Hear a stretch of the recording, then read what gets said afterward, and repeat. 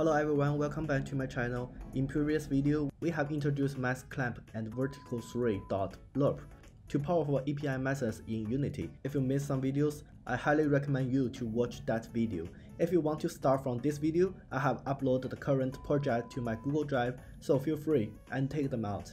All resources can be downloaded from the links below. In this video, we will talk about the Singleton Pattern in Unity. The Singleton Pattern is a way to ensure a class that has only one single global access instance available at all times, behaving much like a regular static class but with some advantages. This is very useful for making master type classes that hold global variables and functions that many other classes need to access. Okay, let's get started.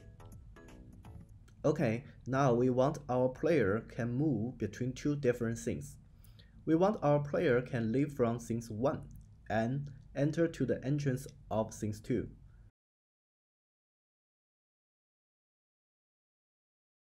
So first, let's create one empty game object called Exit. You can hold Command Shift and N to create one empty object as well.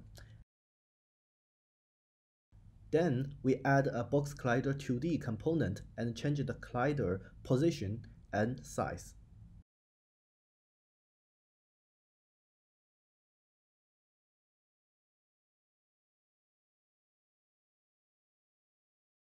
And then create one new C# script called Exit and attach to the Exit game object. When the player attaches to the collider box area, we want something happen, right? So we can use onTriggerEnter2D. When another object enters a trigger collider attached to this object, we can change the parameter name to other, because using collision will in some places make some unnecessary mistakes with other variables in Unity mono behavior. We have to detect if the game object tag is player, which means our player game object has entered this box collider area. We can use debug.log to test whether the methods can work or not. There are 2 points I had to mention. First, if we use the onTriggerEnter2D methods, your game object must have the collider component.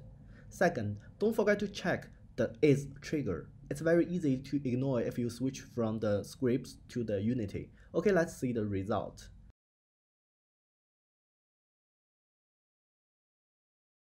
In console window, we can see the debug logs means correct.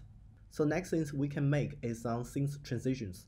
First, we have to use the namespace because we need to make some transition from the things 1 to things 2.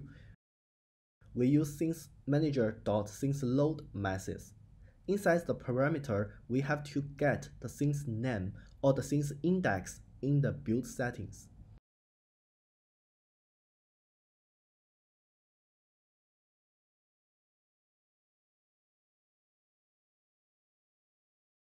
Don't forget to go to the build settings to drag your things to the window.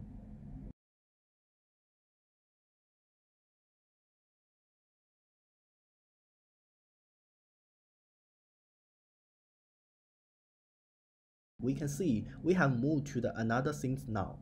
But in these things, we find one issue. In these things, we have one gray to manage our tile map. We have the main camera.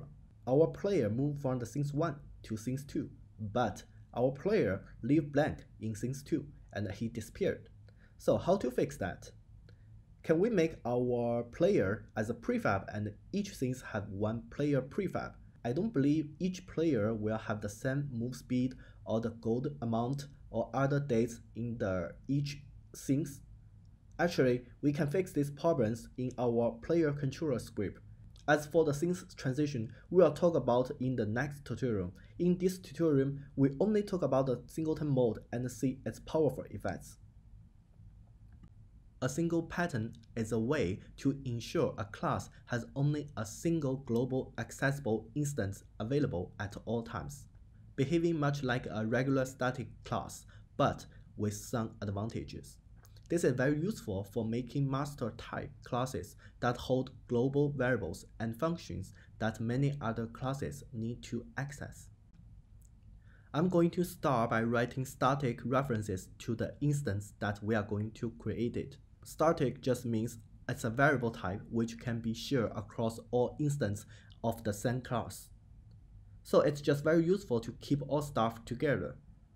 So type public static and the name of your script, because this is the things that we are going to directory references, and give the name instance. And then we call the awake methods because awake methods will be executed before all of other methods in Unity mono behavior. We want our methods called at the beginning of the game. If the instance we are looking for is equal to none, which means we don't have player controller in our scene, we will say instance equal to this object. We use keyword this to represent this mono behavior. And else statements if the instance we are looking for is not equal to this mono behavior, which means we already have one existing player controller. We have to destroy this game object, making sure only one instance of the class active at a time, and we have to remove this object. Also, don't forget to write don't destroy unload game object with lowercase. We don't want to destroy the target object when loading a new scene, because in later we will make the scenes transition. Our character will move in different scenes. This is the reason why in this tutorial we will introduce the Singleton Pattern first before scenes transition tutorial.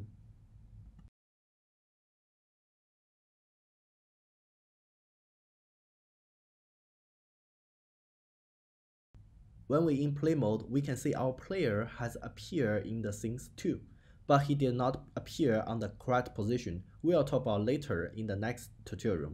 We can Google to check the Singleton pattern in Unity. The main reason we use the Singleton pattern is that in one game, we may have different scenes. For example, each scene might have background music.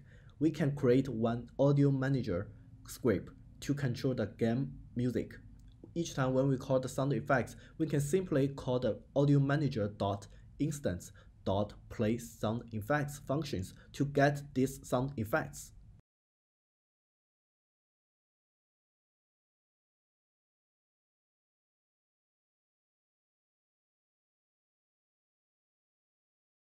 Now we have set the player controller as Singleton pattern. We can global access this class and its public variable. Click our camera controller. We don't need to get the target transform component by using GameObject.findGameObject with tag. We can simply use class.instance.transform. These methods can save your work and keep your code easy to readable and clean. We can leave some comments on here.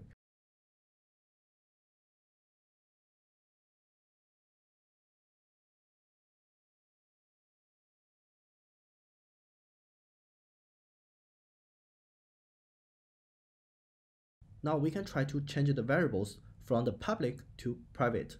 Our instance cannot get access to it.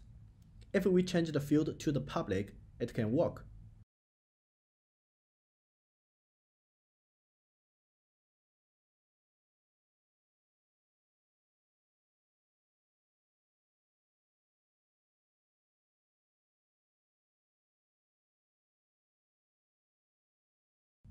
We have displayed two methods to get access in Unity.